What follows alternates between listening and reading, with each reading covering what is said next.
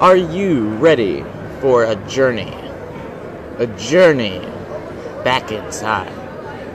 We will visit our character Akua and her journey. Our story takes place in the Indus River Valley civilization. This was an ancient civilization. We follow our character in her city of Harappa.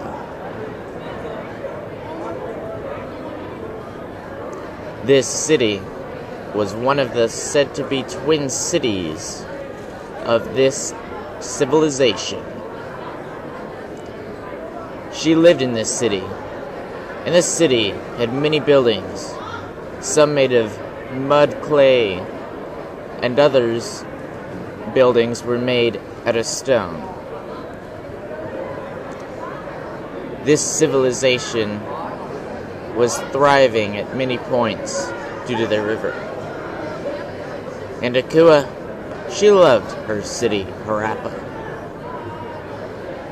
She loved the granaries, the houses, the farms. She loved where she lived.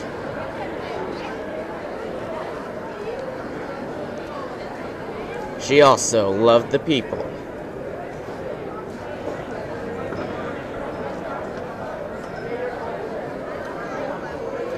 But Akua, she was a potter.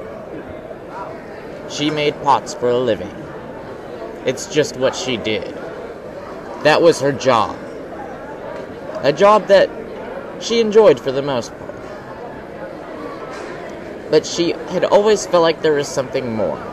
Her small house, it didn't mean anything to her. It only meant that she wasn't very high up in the social class. She really wanted to be a priestess, an ultimate priestess, and know everything about what she believed in. She was going to be the master priestess.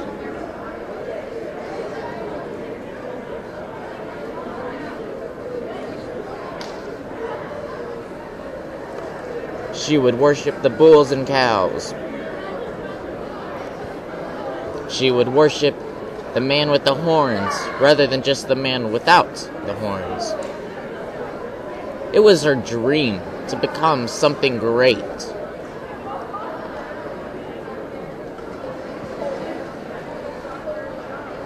She was in love with the idea that she could be a great priestess. She would pray and everything like that. Everything.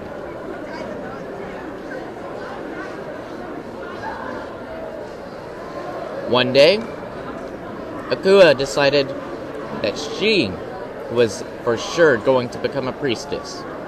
So she went to her local church and talked to the local priest about becoming a priestess.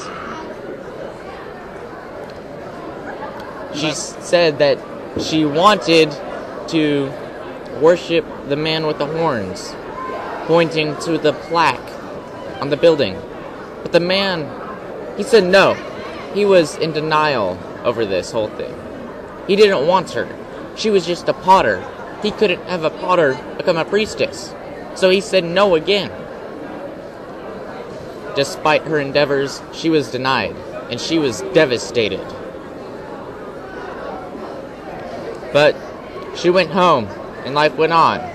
But right before she could get inside, a man, Mr. Kaling, he saw her, and he was like, "Bow chicka wow."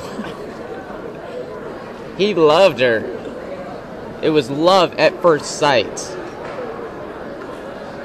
They decided that they would start to live together.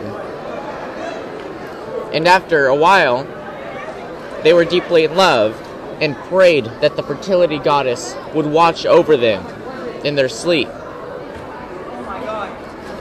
They prayed, and they prayed. Even though Akua could not become a priestess, she believed that the fertility goddess would help her become pregnant. And that's exactly what happened. Akua became pregnant. despite her inability to become